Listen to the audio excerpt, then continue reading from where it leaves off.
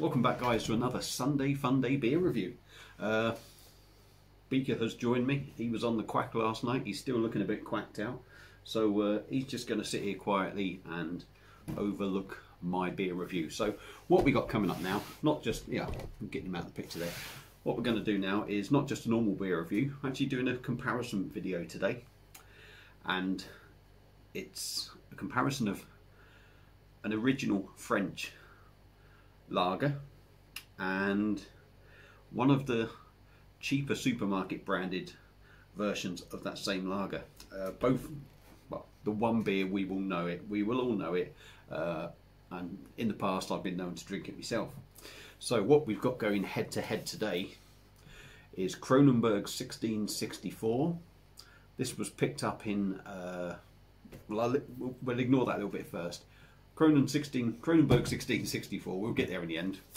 And from Aldis, they're 1897. Where the hell they get their numbers from, I don't know. They must just pick them out of the air. But this is basically their version, Aldis' version of the Kronenbourg 1664.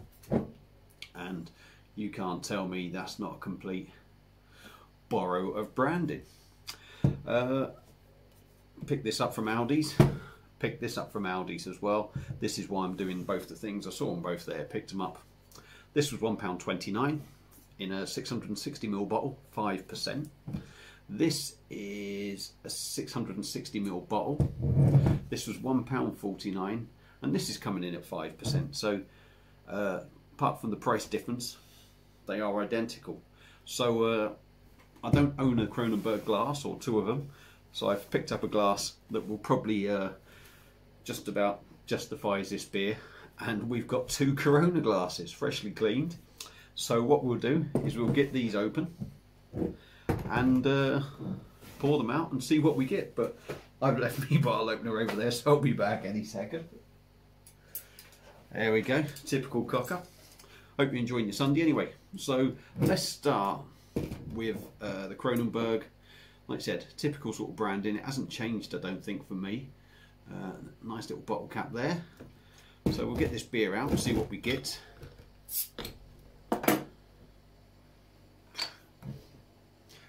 No comment.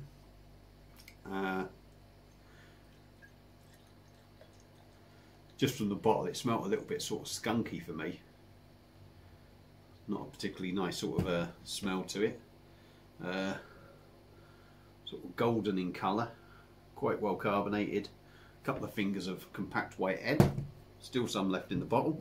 So we'll open the old Brasserie 1897 and we'll see what this is like. I didn't smell it on the bottle, I will do in a minute, but I'm getting very similar smells actually from what I've smelt of that. It smells very similar. So, actually smells a little bit nicer. It's not so, got so much of that sort of skunky hoppy taste, if you like, depends on how you want to look at it really. So in a glass, Kronenbourg, been sitting there a bit longer, pretty much identical in colour, very identical sort of head, but the Brasserie 1897 certainly has a bit more carbonation, so looking identical. We'll go in on the nose now. Yeah, it's not got that sort of skunky smell that it had from the bottle. Not so much. Hoppy, a little bit spicy. Wouldn't say there's much else there. A little bit hoppy and spicy. Still got a tad of sort of that sort of skunky aroma to it, but nowhere near as much.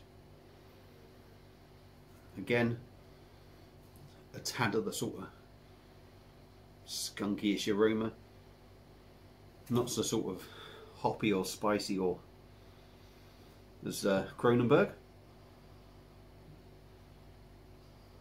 Definitely getting more malt in that as well. Similar, they are different, but they are quite similar. So we'll give them both a little top up and we'll dive in on the taste. I've got to admit, it's not one of them comparisons, if I'm brutally honest, that I'm looking forward to. Hopefully they're both going to surprise me, but look at that. They're virtually identical. If somebody poured you the Aldis version over this, you'd be none the wiser, apart from the fact it's more carbonated. So let's dive in with the original Kronenbourg 1664, see what we get. Cheers.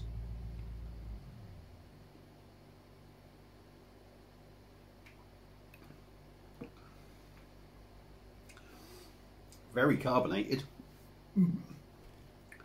Very carbonated. Nice breadiness on the back end. I do like a bit of breadiness to a beer. Quite malty.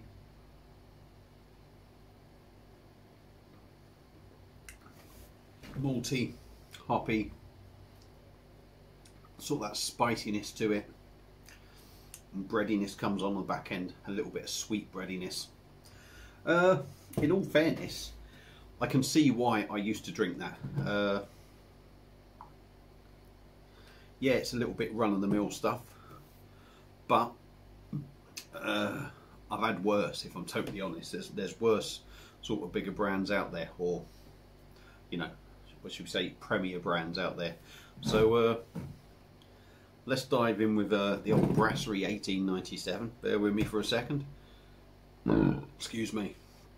Cheers.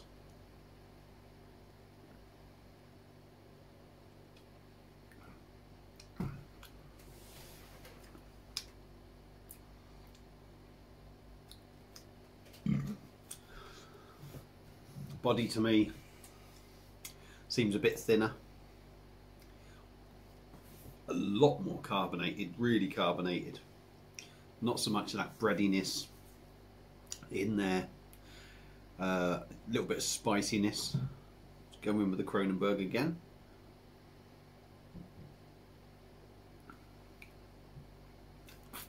Yeah, a bit more hoppy breadiness I'm getting straight away.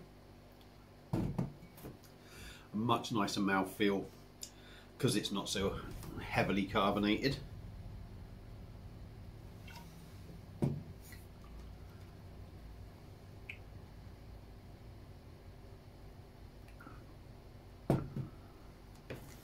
Yeah, it's a little bit carbonation. I find having a mouthful of that is a bit going down, quite aggressive on you.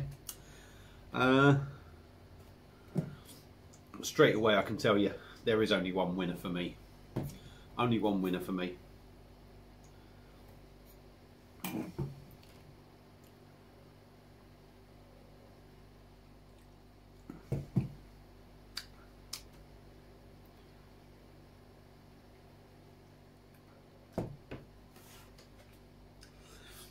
Winner for me. This is a little bit smoother, a little bit sweeter. This isn't so smooth, it's quite rough around the edges, hasn't got that little bit of sweetness. So the winner for me out of these two is the Kronenbourg over the 1897, and at 20p more it's worth that extra 20p. Now what I'm going to quickly do now is, before we finish this, is would I pick this up? Actually, if I'm brutally honest, that isn't the worst lager I've drunk out of these premium brands. It's got a little bit about it that it's not great, don't get me wrong, it's not fantastic, but it's not so bad that you can't drink it. 5% drinking around that. That little smoother edge, sweetness and a bit more breadiness probably just helps it out really. That's what sort of keeps it going. At worst premium brands. How bad is this then?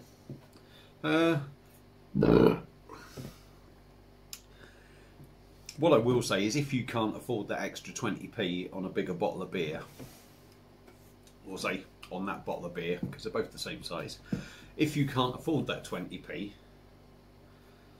yeah, I mean, it's not undrinkable. There's going to be people out there that are quite happy drinking a bog standard sort of lager. It's not undrinkable, but really, for that extra 20p, leave the Brasserie 1897 and pick this one up. Respectable enough, slightly below that, but I could see some people will drink it. So yeah, that's it for this comparison video. Hopefully you've enjoyed it. I've now got 2 pints of beer to get down me, one not so bad and one not as good as that one that's not so bad. So thanks for watching everyone, hope you've enjoyed it. Like I say, enjoy your Sunday. I'll be back again with another beer review. Take care and I'll see you soon. Cheers.